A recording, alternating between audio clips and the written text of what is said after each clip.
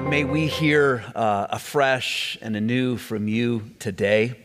Lord, you are the maker of all things, and you love us, and you love forgiving us, and we thank you, God, for that.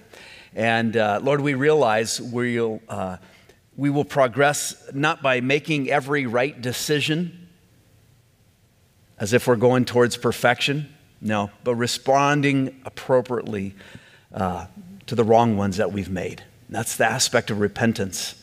So thank you, God, for your forgiveness, especially as we look back at 2022 and just how many times, just in 1 year, that we needed to come to you and repent, and you have forgiven. You love to forgive. We thank you for your goodness. We thank you for your love.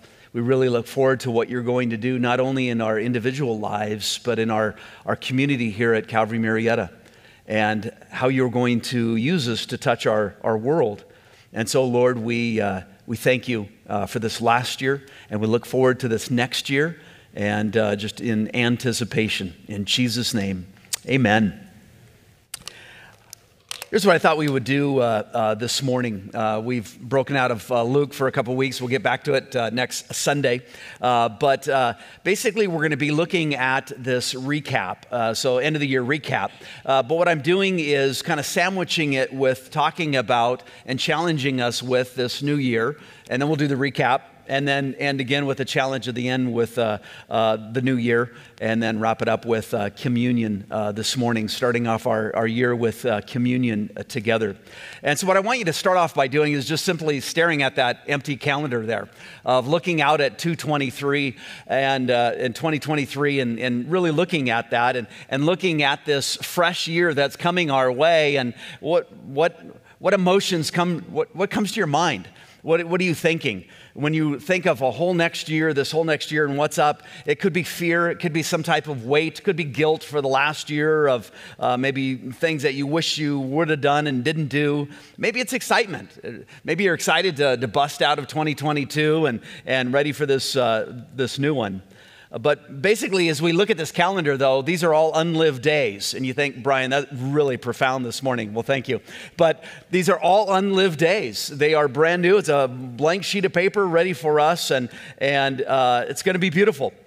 Ellen Goodman, she was an American journalist and syndicated columnist. She said this: "We spend January 1 walking through our lives, room by room, drawing up a list of work to be done, cracks to be patched."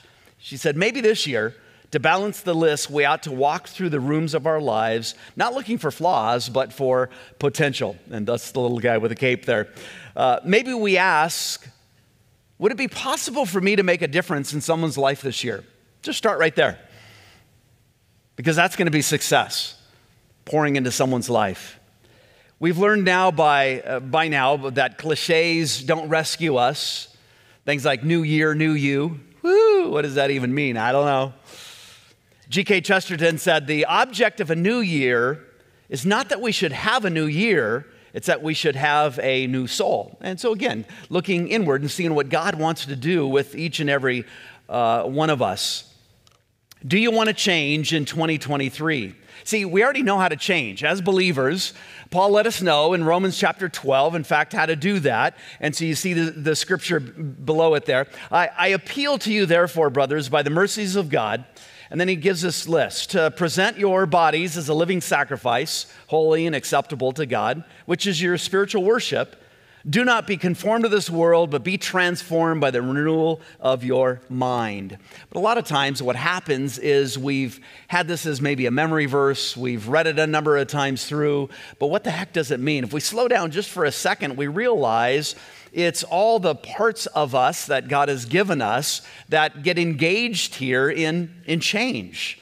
And so to present your bodies, that's a will, that's your choice. He's calling us to do something. He's given us the ability then to obviously be able to do it. And so there's this presentation, presenting God with, in fact, our bodies. So it's our will gets engaged, it's a choice, and then our body is engaged there as a living sacrifice, wholly acceptable to God, which is your spiritual worship. Now our spirit's engaged here because that becomes our spiritual worship unto the Lord.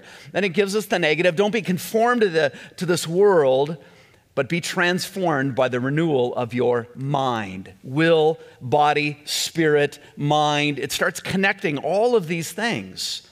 So when we want to make changes in our lives, there's this, practically, to renew our minds, we know we must do things a different way for a long time until those neural pathways, right, in our mind that were causing us to do things that we no longer want to do are changed. Just like that physical pathway in the picture behind me there on the ground, if you keep going over the same route, it becomes a habit, and that route becomes a rut, right? A baby smiles, and you reward that smile with smiling back, maybe even cuddling. A toddler touches something sharp and realizes that hurts. Both of these are valuable learning experiences. Neural pathways are essential. However, not all of them are beneficial and can even become negative habits.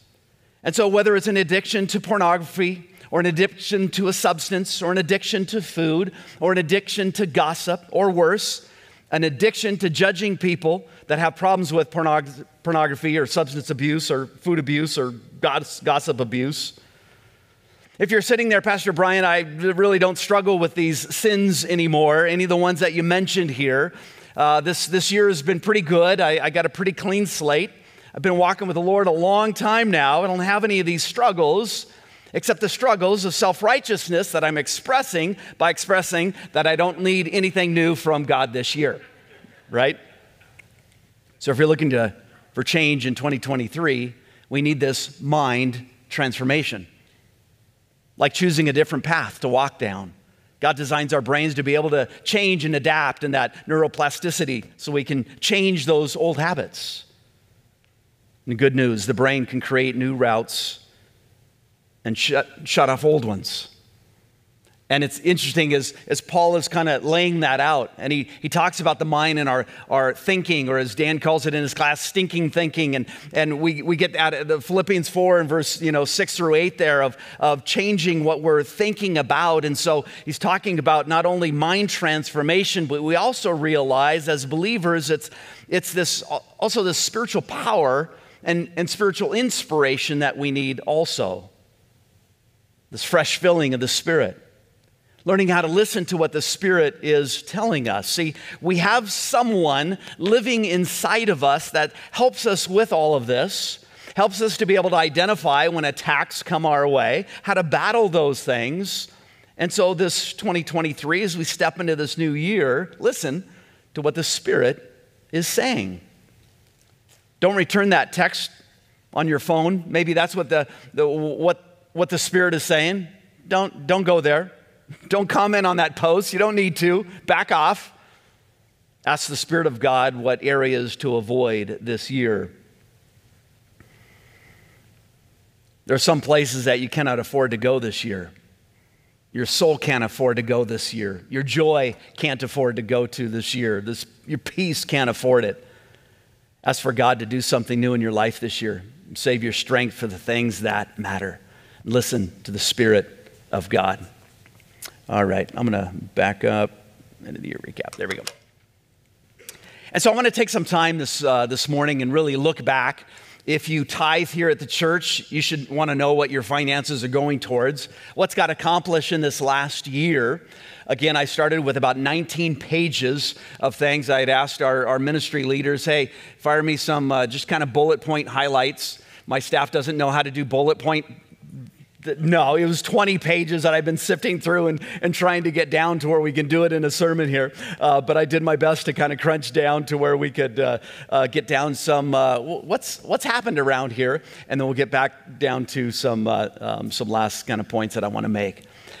We just opened our learning center. You might not have even seen it yet because it literally just opened this last week. And so we're pretty excited about that. That's basically taking 2 rooms, making one big room, but it really turned out nice. And then there'll be breakout rooms around that. We're almost done with our multi-purpose room, and that's where all the kids meet, kind of same thing. We took 2 classrooms and made it into one. That's where they'll all meet in the morning in that way. And they're pretty excited about that. We remained incredibly financially stable as a result. We're able to put more resources into missions, into ministry, and into properly taking care of paying our staff. We have a zero debt at both the church and the school. And even before our property closed, we had a very healthy reserve between the both of them. And we, as we mentioned a couple of weeks back, we were able to close on our property that we had been dealing with for about 16 years. So we're pretty excited about that. We also encouraged something as a staff in this last year, encouraged goal setting with ministry leaders. And it's been neat to see the fruit through the year and the different ministries in that. Our local generosity from our month of giving just right back in November, you brought a few truckloads of specific items for our homeless in Temecula, the Project Touch that's over there. You bought out all of Tiffany and Jimmy's tacos one Sunday, and so you guys did incredible by eating up all those tacos, but that donated $2,000 to the California Family Life Center. You also brought about 500 gifts for foster kids in Riverside County here, again, via California Family Life Center. People gave online to that also.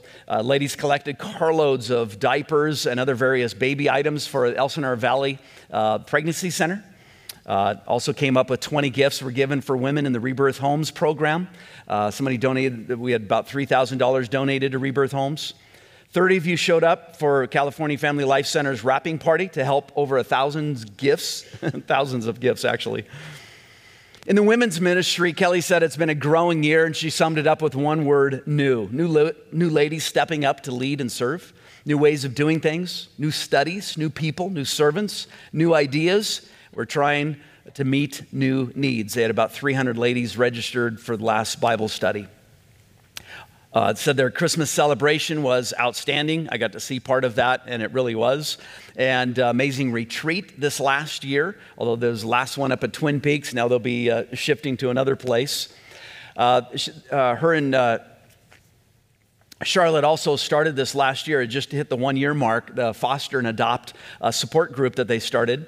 And Kelly said the biggest blessing had been 2 people have told me, I don't know what I do without this group. Knowing you guys support us is such a comfort and brings me such peace. And she says that's actually what her and Charlotte had prayed specifically for, that it'd really be a neat, close community. And it's become that. They meet once a month. And so it just hit the 1 year mark, as I said.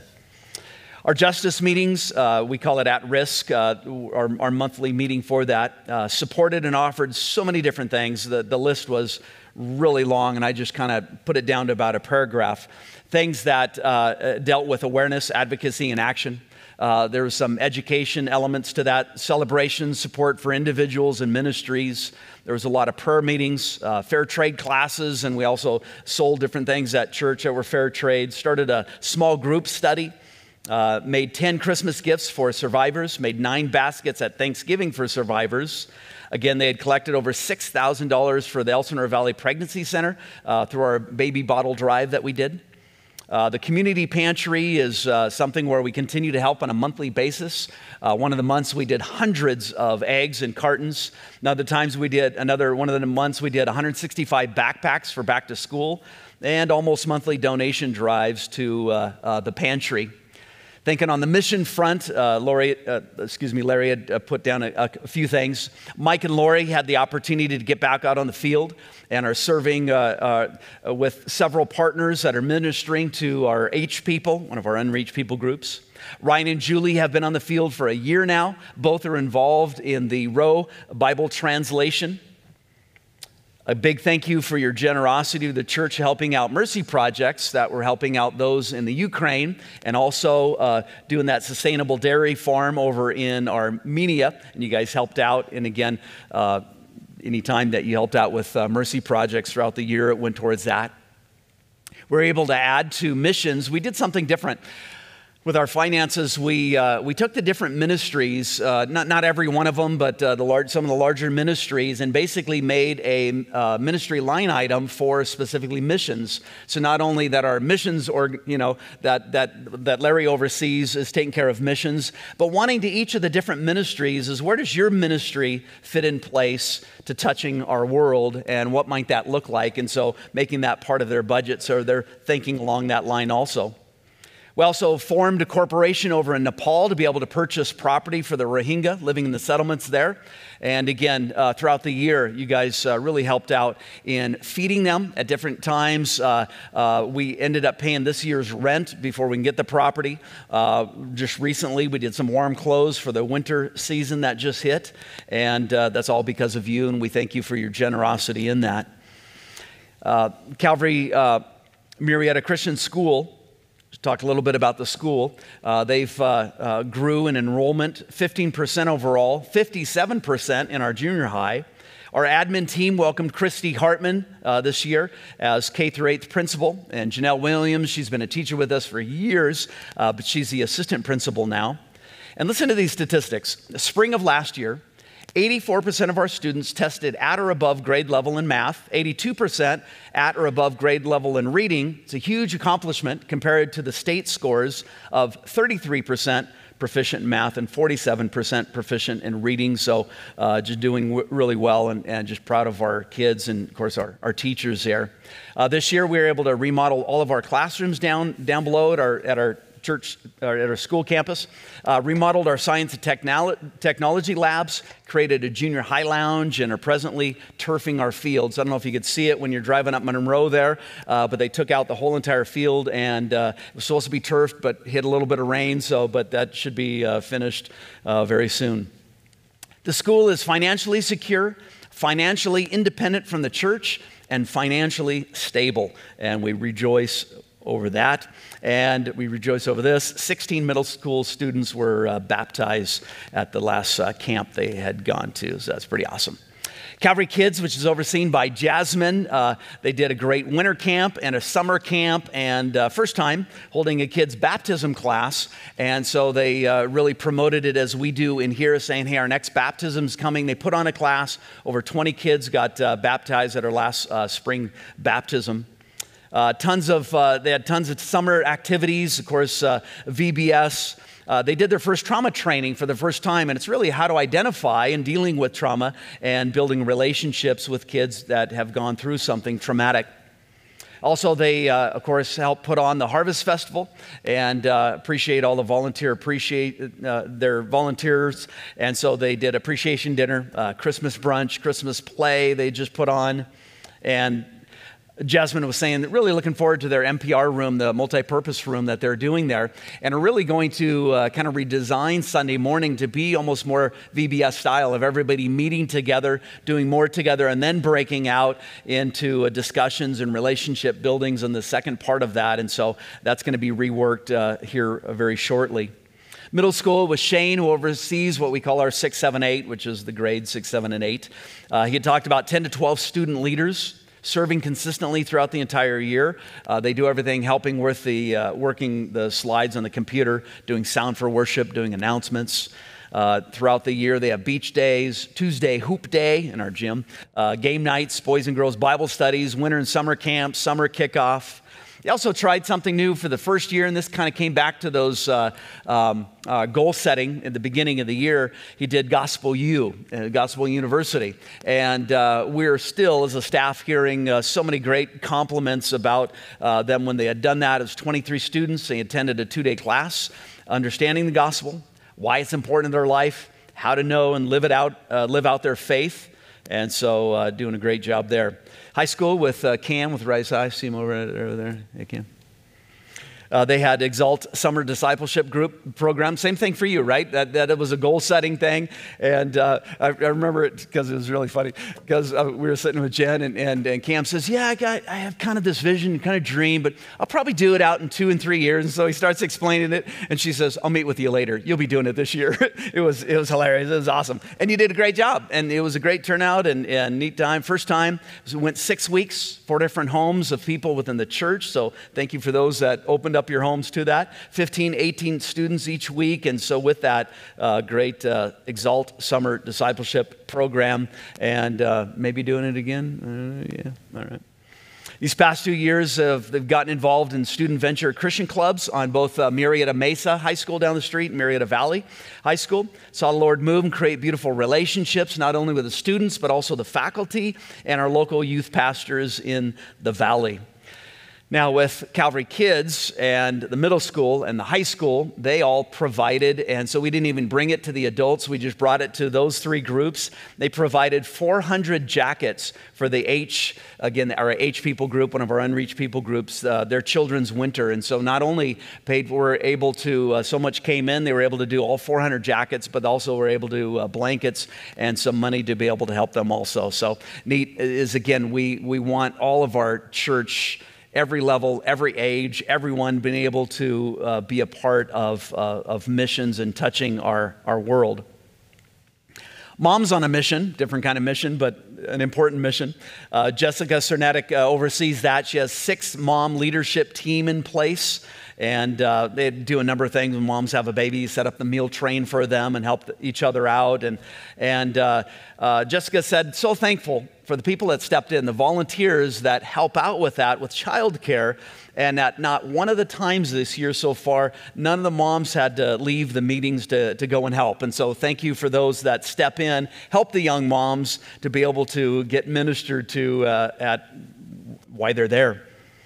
Also, an answered prayer request from October. They said they were praying for one of the mom's pregnancies because she had shared that not only she had previous miscarriages, but her ultrasound showed serious complications. They said, praise God, 2 months later, she and her baby still in the womb are perfectly healthy. All tests have come back normal, so they're rejoicing in that. Pastor Tony, take a breath.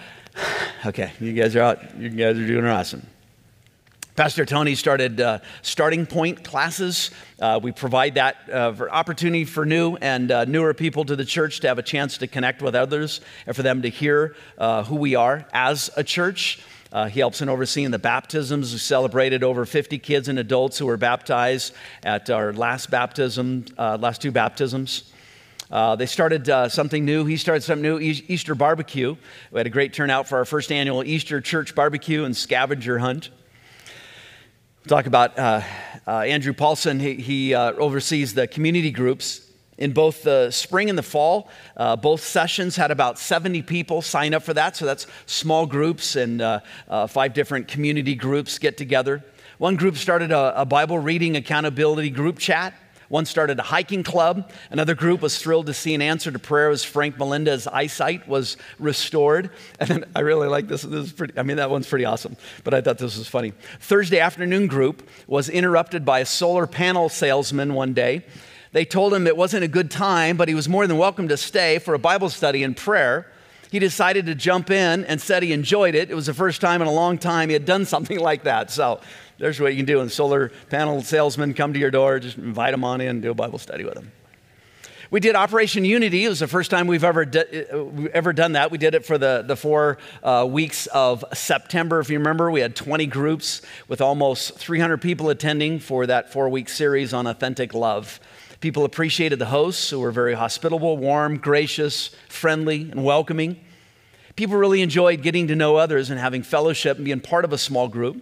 And many shared they really liked the multi-generational aspect to that of meeting together with all different age groups. We learned from each other from no matter what age. It was just a beautiful thing. Grief Share is run by Pastor Des and Jan Starr. They had 38 people come first session, 50 people last session. And if you don't know this, we have a lot of people from our community because it's a nationwide organization. So we have a lot of people that aren't connected to our church in any way, that find a family, that find a place to be able to meet and get ministered to. I'm going to give 3 quotes. The first one, I just want you to feel the pain. You sometimes feel after an experience like this that you're talking a foreign language, says a mother whose daughter had just died. You feel like there's no way anybody can know what you're feeling. There's absolutely no way anyone can know the depth of your pain, so you feel like it's futile to talk about it because words can't express the pain. But here's an individual who came in the midst of thinking that, to where no one will understand, but came anyways. Another quote said, I realized that life would go on even when I initially thought I couldn't live without my loved one. I realized I can't live without Jesus leading me through my grief. And then the third one, I realized the leaders demonstrated a love and concern for me that truly care about me and everyone in our group. which reminded me, and I wanted to, we had to say goodbye to a number of people. For some reason, especially through spring and summer, we had a lot of deaths within our church. And I know I'm not going to hit every single one, so I apologize if I miss some. But I had just kind of sent it out to our pastors saying, and we kind of came up with this list. Zach Zarate, John Hughes, Gail Yoder, John Irving, Ruben Heredia, Kenny McGuire, John Medeiros, Johnny Pyburn, Rosie, which always sat in the back in the foyer, that's Linda Rivers' mom, Florine Kelly, that's Zandra Carvalot's mom, Cindy Bierce lost her husband, Donald, married 64 years. I got to meet her. Nicole Pedlow lost her mom, Sherry, this year. Again, I know there's so many more than that, but we just wanted to remember them. Our young adults ministry, they call YAMS. Jason oversees that. They said that they've doubled in size this year. Got to witness 2 baptisms, multiple young adults coming to saving faith. They do this on late on Saturday nights. Many of our leaders started to disciple other young adults, started up Bible studies, even going out and evangelizing in our city.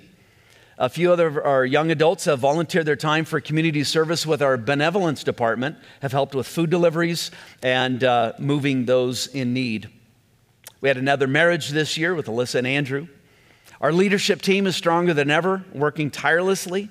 They give so much of their time and energy in this ministry, and all on Saturday night. They could be anywhere else in the world. They prefer to be here at church, investing in God's kingdom. That's pretty cool. Our Calvary classes is overseen by Pastor Andrew Lacasse. He said we implemented a class this year for newer believers called Fresh Faith. Favorite quote from a student was, "I've been a Christian my whole life, and I had never heard this stuff." Like, it sounds like Andrew quoting somebody doing that.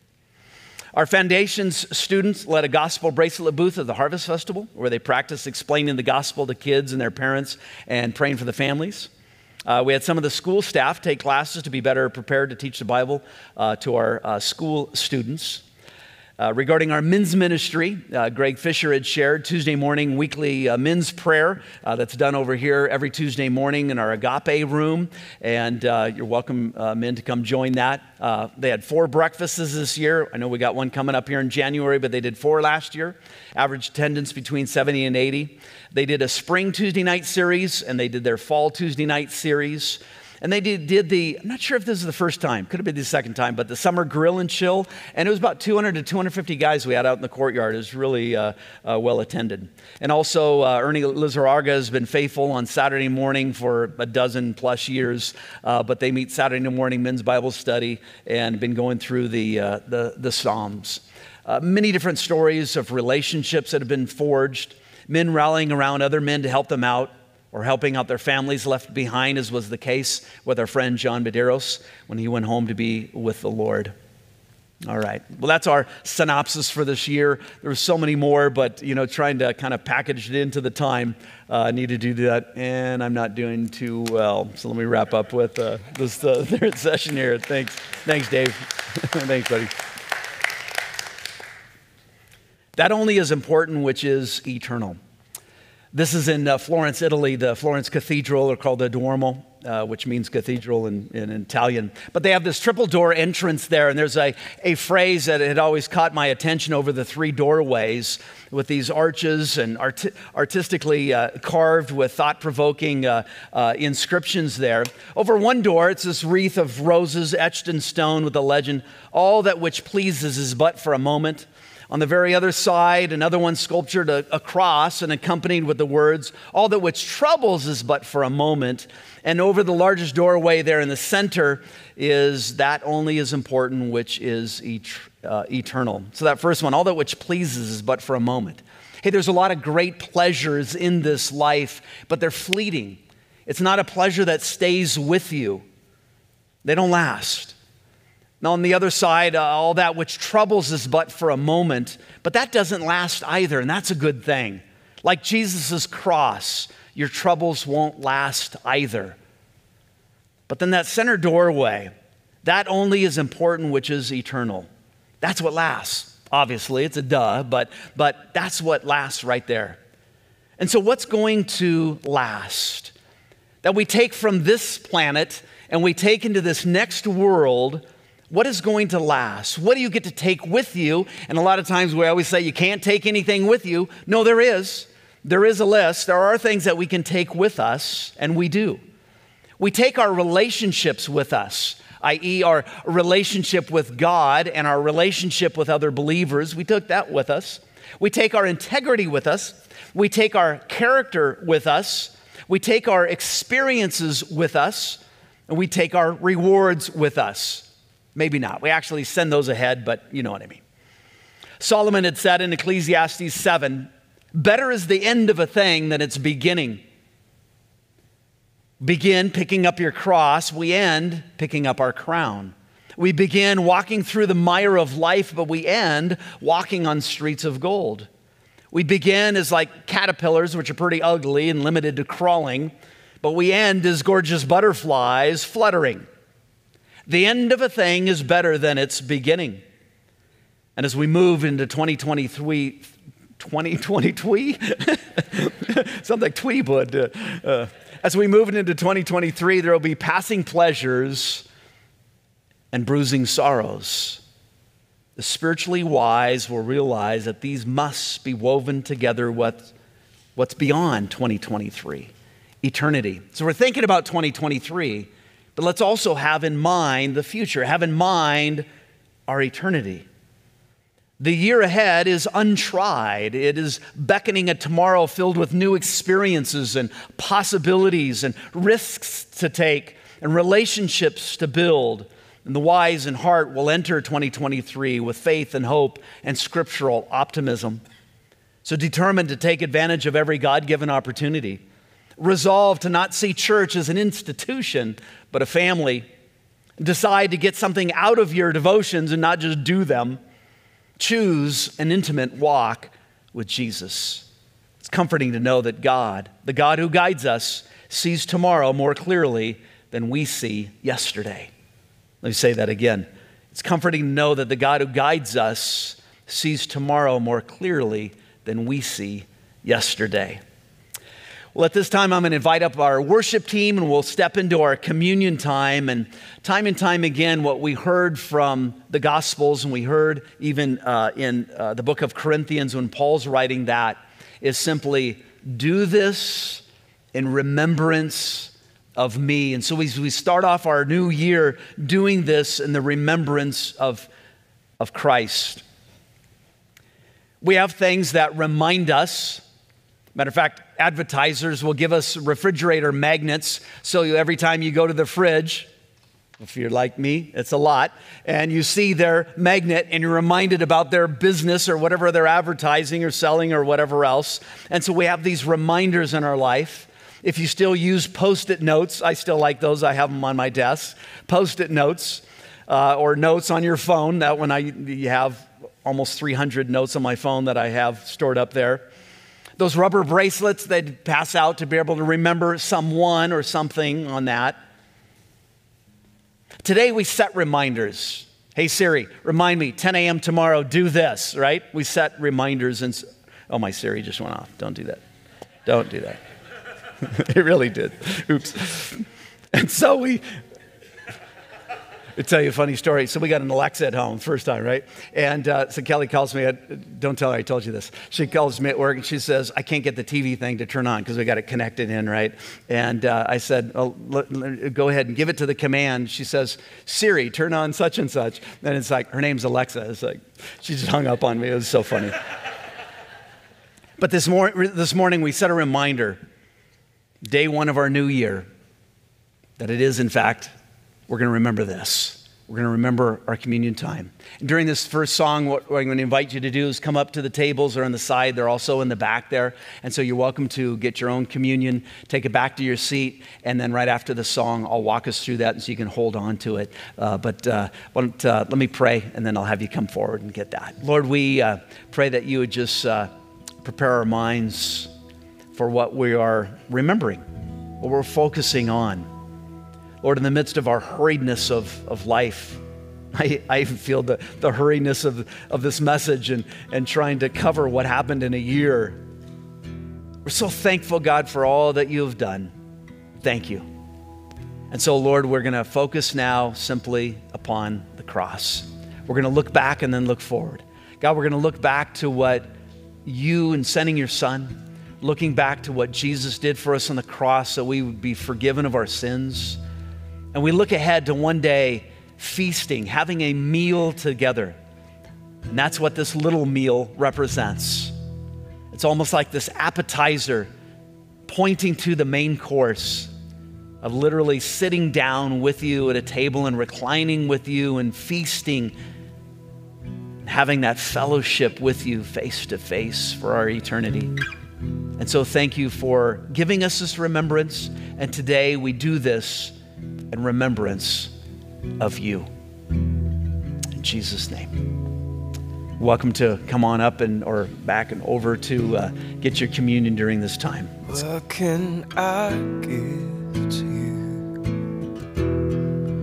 What can I offer to a king for all the love you show,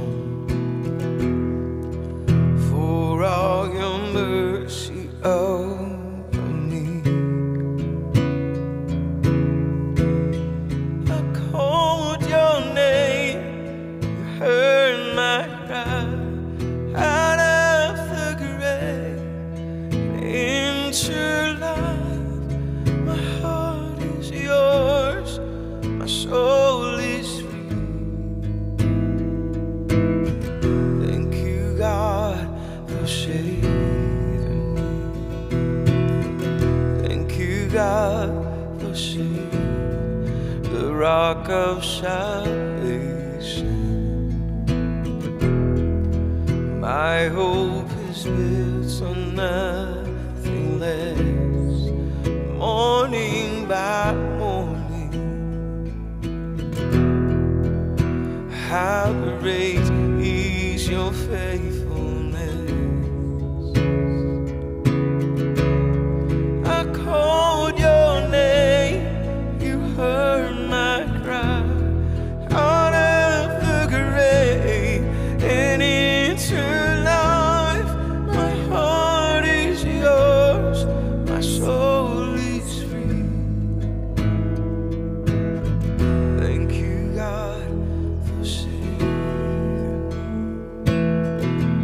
Thank you, God, for saving me. Thank you, God, for saving me.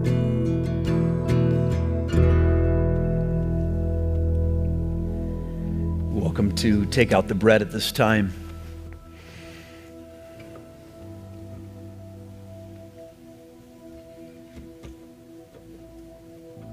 Lord, we ask, is it true that if we confess these sins, you are just and able to forgive us and cleanse us from all unrighteousness? God, you say it's true that we would just confess our sins before you. Lord, our minds struggle because it seems so simple. It feels even cheap that we do all of these things, we think all these thoughts, and then we just ask for forgiveness. But Lord, I think that's the point. It feels cheap and simple from our standpoint, but not from yours. It cost you everything. Your only begotten Son and his gruesome death on that tree. We realize and are reminded how serious it is, but it's still true. We confess, we're forgiven. And so, Lord, we pause and ask for your forgiveness for all that we have done, said, thought.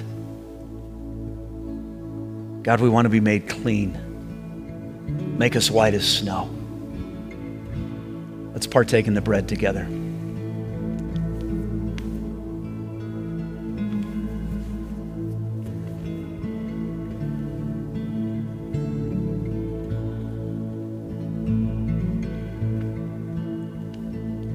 And now we'll take the cup. Lord, is it true that you've set the cup aside and are waiting to drink it anew with you in your kingdom. You say it's true. And you're waiting for that day when you bring us home to yourself. And we enjoy this meal with you together. In the meanwhile, we take this cup of thanksgiving and we thank you for all that you've done and are doing in our lives. We say thank you for your great love. Thank you for your grace. Thank you that you didn't leave us on our own to try to figure out ourselves. Thank you that our religion isn't trying to do enough good deeds to make up for our bad. Then maybe one day you'll love us. But we thank you for the truth that in fact you loved us before we ever even thought about loving you. You love us so incredibly. We say thank you for helping us, for saving us, for loving us, for giving us wisdom and insight out into the future because of your Holy Spirit residing in us. We say thank you. Thank you for this new year. Let's partake together.